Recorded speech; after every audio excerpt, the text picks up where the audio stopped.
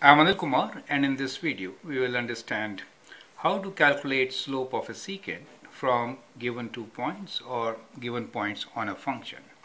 Question is, find the slope of the secant PQ in simplified form. P is 1 minus 1, Q is 1 plus h, comma, f of 1 plus h, where function f of x is defined as 2x squared minus 3. Part B is P is 16,4 and Q is 16 plus h, and square root of 16 plus h is the y value. You can pause the video, find the secant of these curves. So you can pause the video and find the secants for these questions. Now, as you know, secant is the slope of the tangent between 2 points, P and Q. It could be change in y over change of x, that is y2 minus y1 over x2 minus x1. So that is a formula which you need to apply and find the answer.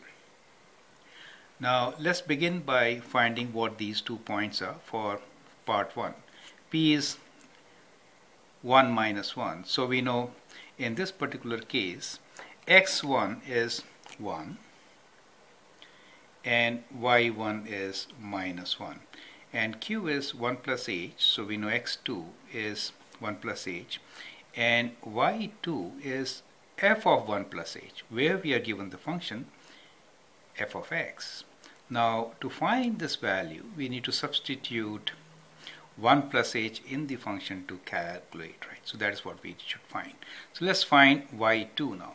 So y2 for us is 2 times, instead of x I'll write 1 plus h whole square minus 3. So let's simplify this. So this is 1 plus h, right? So 2 times 1 plus 2h plus h square minus 3. Right, so that is, let's open the bracket. So 2 plus 6h plus 2h square minus 3. And that could be simplified as 6h plus 2 times 2 is 4, so not 6h but 4h, okay. So 4h plus 2h squared, and 2 minus 3 is minus 1, correct? So that is how it simplifies to. Now we know that y2 is 4h plus 2h squared minus 1. So we just combine these two. Now we can find what is the secant slope is, PQ. So m PQ is equals to y2 minus y1. y2 is this number for us, which is 4h plus 2h square minus 1, that is y2, minus y1, which is minus 1, divided by x2, which is 1 plus h, minus x1, which is 1. Now when you simplify this, minus 1 plus 1 and this minus 1, they become 0. So you're left with 4h plus 2h square divided by h, since 1 minus 1 is 0. Now you can simplify, taking h common. What you get here is 4 plus 2h. So that is the simplified form of PQ, the slope of the secant. Now let's do the next one, where P is 16 and 4 and Q is 16 plus h, x value, y value is 16 plus h square root. So we can write this slope of the secant PQ as equals to y2 value, which is square root of 16 plus h, minus y1, which is 4, divided by x2 value, which is 16 plus 4, minus x1, which is 16. Now that simplifies to, let me write that first, minus 4, and the denominator we get is okay, this was 16 plus h, I wrote wrong, 16 plus h, so it is h.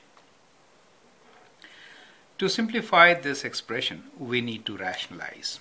Rationalize means to multiply and divide by the conjugate. So we'll multiply and divide this by 16 plus h plus 4 divided by 16 plus h plus 4, right?